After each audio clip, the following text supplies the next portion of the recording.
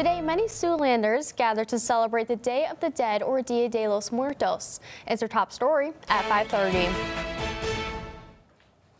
While the holiday doesn't happen till November 1st, folks are able to look at the several ofrendas, or altars, at the Sioux City Public Museum built by community members. Ofrendas are made to honor and remember loved ones who have passed and typically have items the person enjoyed when they were alive. Sioux City Public Museum officials say it's important to display these altars and teach more people about Dia de los Muertos.